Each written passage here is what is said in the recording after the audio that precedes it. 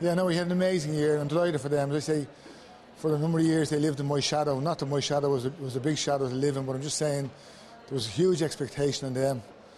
Alan played football for 10 years for Dublin. This is the first All-Ireland final he's played, and for them to win it was just an amazing achievement for them. So I'm delighted for both of them.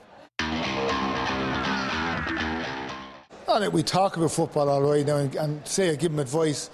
I mean, I tell them what I thought, but I mean, at the end of the day, they were playing as part of a team. So I think the advice that I gave them was probably always assumed by the manager that was there at the time. So whether they ever listened or not, I'm not sure.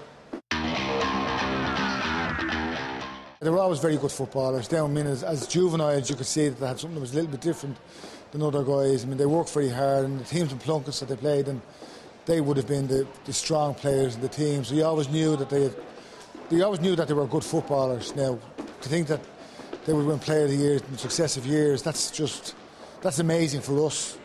And there's a bit of luck involved in that as well. It was just a great year. Well, I mean, football is part of our life in the sense that they're playing football all year round. So, you know, the gear is there and so on. So, do we talk about football or not? Not really, because it's such a big part of our life that when you're sitting down, you try and talk about something else.